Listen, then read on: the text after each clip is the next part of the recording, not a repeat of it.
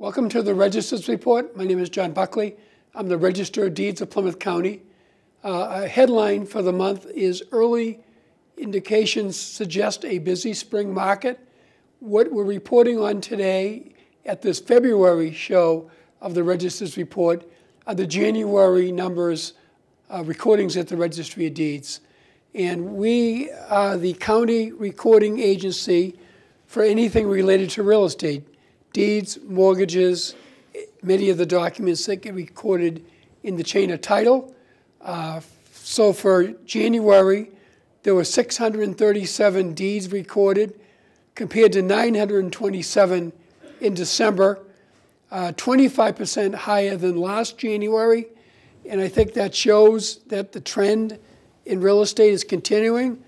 Through 2015, we had an increase over 2014, certainly by deeds and also by mortgages. There were 1,412 mortgages recorded in January, less than the 1,845 in December, but up 9% compared to the 1,299 last January. Last year in mortgages, we had a 25% increase over the year before.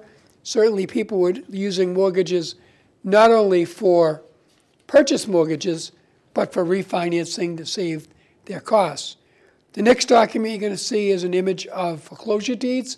Foreclosure deeds is still a troublesome issue within the Plymouth County community. There were 52 foreclosure deeds in January, less than the 62 in December, but 33% higher than last January. Over the course of 2015, the number of foreclosure deeds were 42% higher than 2014. The larger lenders are clearing out their files. People that have been in limbo for a long time are now facing foreclosure notices, which is the next document I'm showing. There were 154 foreclosure notices recorded in January, up from the 103 last year in December, and 95% higher than last January. Many lenders, as I said, are getting caught up with homes that were delinquent for a long time. And as you see in the next document, it's an image of foreclosure deeds and notices showing the towns. Brockton, Plymouth, and Wareham have been the highest communities beset by foreclosure deeds and notices. We'll continue to track that information. A couple of quick things. Our training room at the Registry of Deeds is next scheduled to be open on Thursday, March 3rd. We've had great responses to our online training sessions at the Registry of Deeds. The last few, we've had full houses, so call in advance. Call 508-830-9290. And March 3rd from 9 to noon is a very good online training course. You can work that a lot more efficiently, both for people in the business as well as municipal employees.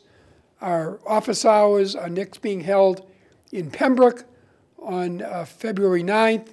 We held office hours in Hanson.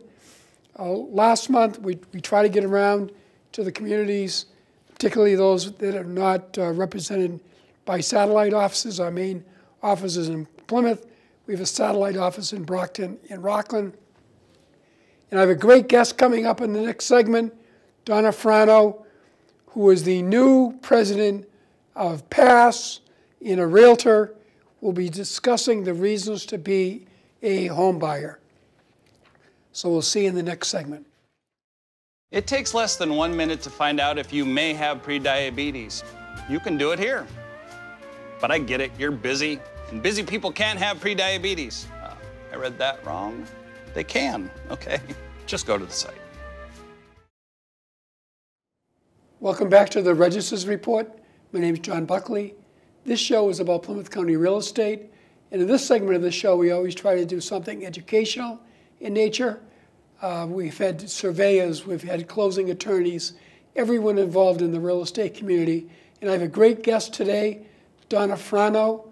Donna, welcome to the show. Thank you very much, John. Thank you for having me. And I want to congratulate you on your new title. And you are president of? I am president of the Plymouth and South Shore Association of Realtors. And can you tell our viewers what that organization Happy to do that. does? We are the second largest trade group in the Commonwealth of Massachusetts for realtors, Greater Boston being the first. We are in concert with the National Association of Realtors as well as the Massachusetts Association of Realtors. And we are a trade association of realtors. Not every real estate agent is a realtor. Realtors are held to a higher code of ethics, and that is something that we take very seriously. I know it's a great organization, and you work with your members in educational purposes, professionalism, and collegiality. Absolutely. So we're always working together. We do a lot of networking events. We do a lot of community service events. Education is really, really important. Technology, code of ethics, other issues, septic, environmental issues, other issues related to real estate is something that we're providing to our members so that they always have top-notch education for their sellers and their buyers. I thought it would be helpful if, first of all, you can tell our viewers how you got into the real estate business. Sure, happy to do so. I ended up in real estate actually because of my daughter who wanted to play hockey and wanted to play hockey for a local high school that did not have a bus that would take her to the hockey rink. And she's a goalie, so her equipment is very large. So the deal was that her mother would have to drive her every day. And I was working happily in corporate America and having a great time, but corporate America doesn't always dovetail so well with the needs of your hockey playing daughter. So, you know, I tried to work out something with corporate America. It didn't quite come together. And I had a friend who was in real estate, a neighbor actually, and she said, "Oh, you'd be great in real estate." And I said, "Oh, okay, well, let's do it." And it's been a great, great career for me, and it's certainly afforded me to take her to hockey practice all the time. But it was one of the best decisions I ever made. So how long have you been a realtor? I've been a realtor since 2004. Great, great. And you're also, do you want to describe your real estate contacts so Sure, people can? absolutely. So I live in Pembroke, but Yep. I'm actually the sales manager for the Jack Conway Hanover office. Okay. So as the sales manager, I'm responsible for 36 agents out of the office. So while I certainly do list and sell for people that I know, most of my work is spent leading my team, training, making sure that that there's paper in the printer and ink and everything is functioning. And what is your contact information? Oh, sure. My cell phone is 781-249-1719, and my office number is 781-826-3131. You can always reach me on my email, which is dfrano@jackconway.com. So let's talk about your new role as president Yes. of PASS, Plymouth and South Shore Realtors. And you were recently elected. I was indeed. And is it a one-year term? It is a one-year term. Okay. But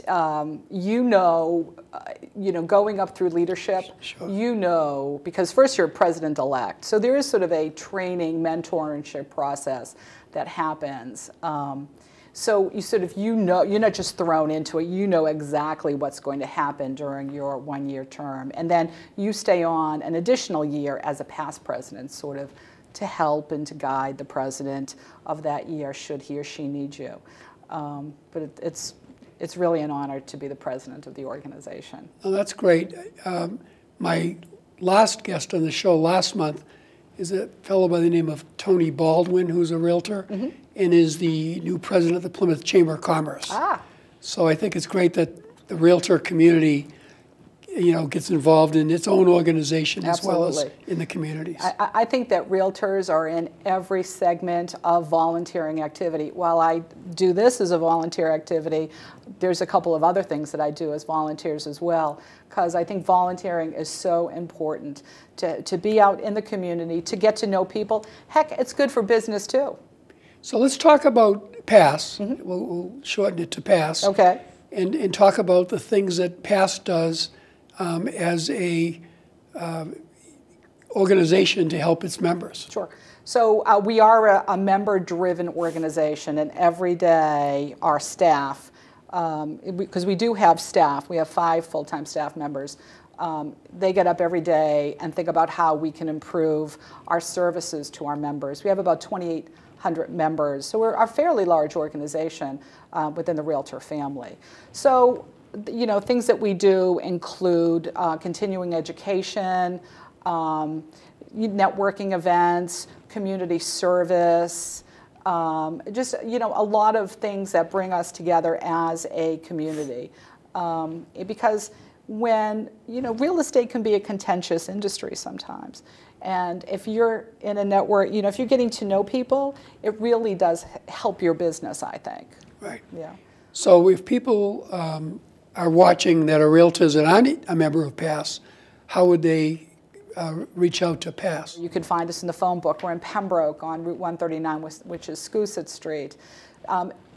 All realtors are licensed real estate professionals, but not all licensed real estate professionals are realtors. So if somebody is out there and they're a real estate agent and they think that they would like to see what the realtor brand can offer, we would welcome that conversation warmly. Great, great.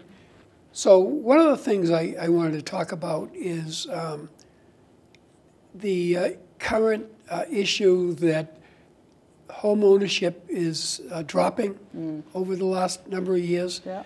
And clearly there was a major problem in 2008 when a lot of people had a difficulty.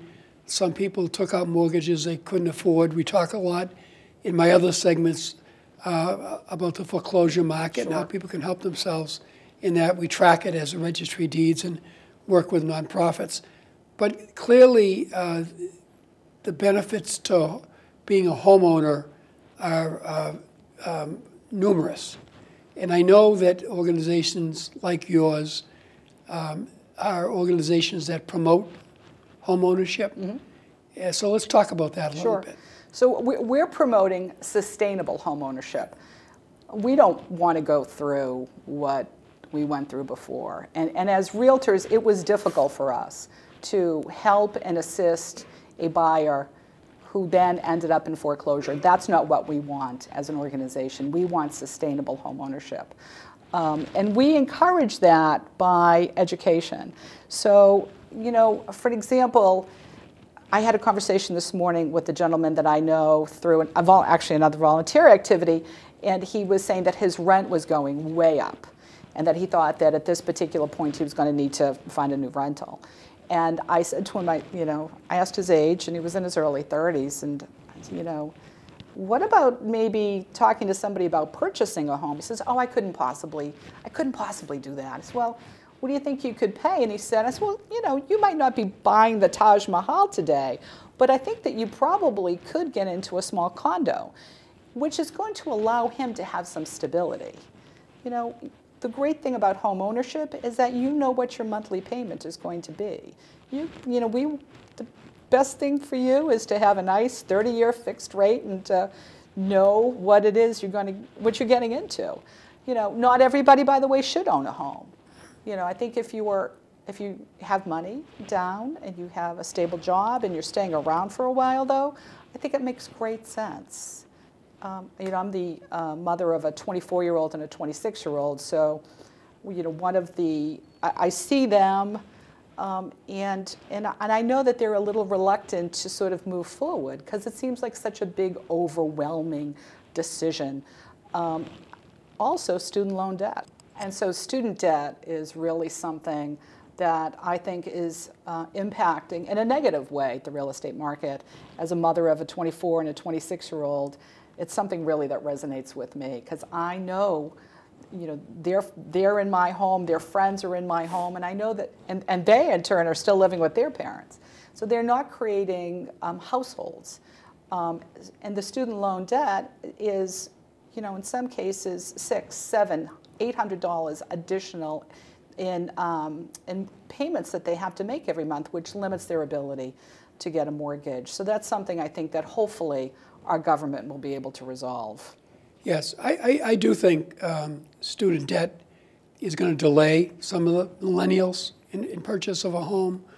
But I also know that as they get settled, there's a lot of tremendous programs out there for mass housing. There is, you're right. Relative to the down payment issue, which is also a burden to people getting into Absolutely. housing for the first time. And that's what's great about realtors. Realtors know about those gift programs. They know about those mass housing programs. Right. So if a millennial starts a conversation with a realtor, even if they're a year or two in advance of thinking about a home purchase, at least they can get some advice from a realtor about some of those gift programs that are out there. Yeah, and certainly, a lot of younger, immediately post-student, college student individuals live in Boston, and the rental prices in Boston are going through the roof. It's crazy. And certainly for a period of time, you want to be with your friends and be near everything in Boston.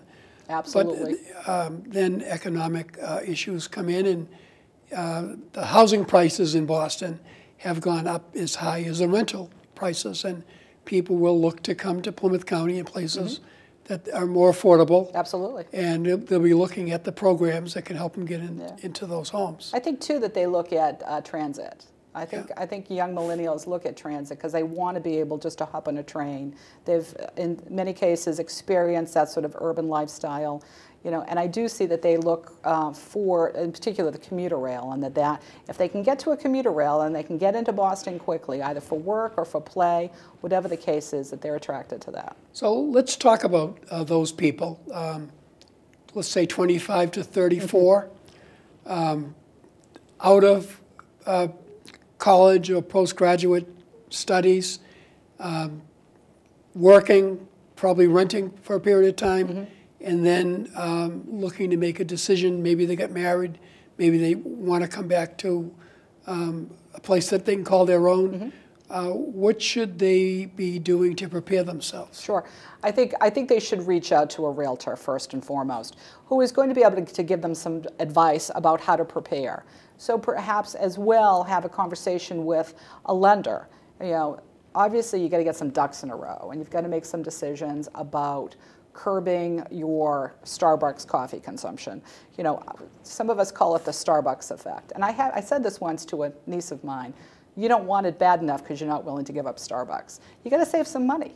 You got to curb some of those impulse purchases. So I do think having a conversation with a realtor about what's really involved. There's wants and there's needs. You need a roof. You need a good heating system. You need, clean water. You're going to be able to live without having a garage for a while, or walk-in closets, or granite, or air conditioning, central air, or something along those lines. So, unfortunately, I think that real estate has become sort of glamorized by HGTV and some of these other media portals where it just looks like it's so glamorous and everybody moves into this stunning home and it's wonderful. And it's not. I mean, you've got to start. And sometimes, one of my favorite stories is a young couple that were referred to me by another young couple that I had sold a house to, and they were really organized and ready and young. They were 25. I thought they were like the future of America. I had great hope for us. And they wanted to live in Braintree or Weymouth, and they were willing to maybe think about a fixer-upper. They had some skills, and they ended up with new construction condo in Hanson, because sometimes you just are overwhelmed by something that a house will need, and what you think of as a fixer-upper really is very much cosmetics. But by doing that, they established great credit. Great credit. They're happy. They love where they're living. They're near a commuter some equity, rail. I hope. Absolutely. Okay, good. Absolutely. They love the community. It was everything. Right.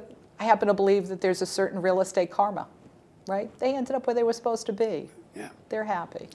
So PASS works with its members to share this kind of information that they share with the public? Absolutely. So there's always information that's being provided to the membership vis-a-vis a newsletter, emails, our Facebook page, all sorts of methods of communication as to what's available out there so that our membership is well educated.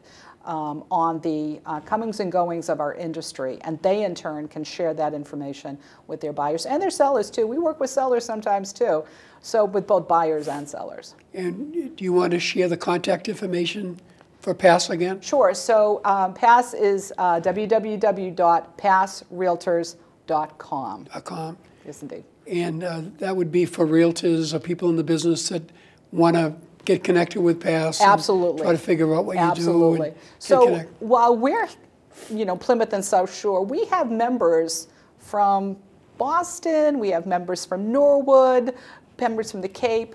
Sometimes we are providing benefits that are very attractive, or events that are very attractive to members that are sort of outside of what you might consider Plymouth County. Everybody's welcome.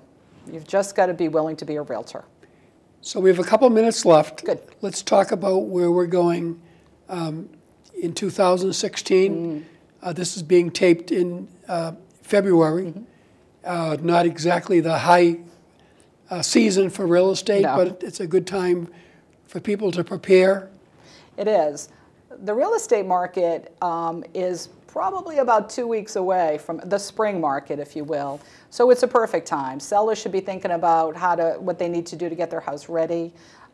There is a serious lack of inventory on the market, and by that I mean about 24% off. So buyers are coming, and there are buyers out there. We talk about the millennials and so forth, but there are buyers who are out there desperately looking for that next home, and they just aren't finding that inventory. And I think sellers perhaps are a little concerned that they don't have the equity that they might have. They should speak with a realtor to find out. A realtor can provide that information as to what the house will probably fetch on the open market. But for 2016, I think the activity is going to be very good. I think buyers are coming into the marketplace. We need to get some sellers to finally, get with the program and list their house. Mortgage rates, we had a couple of weeks ago, rates were going to bump up, and they really didn't. It was, when I looked most recently, it was 3.74. That's still historically very, very good interest rate. So that has not really been a problem. We worried about that for a while, but that has not really been a problem. So I do think 2016 is going to be a good year. Well, I want to thank you for coming on the show. My pleasure. Good luck with your realtor hat, and I think you're going to be a great president of PASS. And I know it's a great organization, and we certainly look forward to working with the organization for years to come. And thank you for coming on the show. My pleasure. Thank you for having me. Right.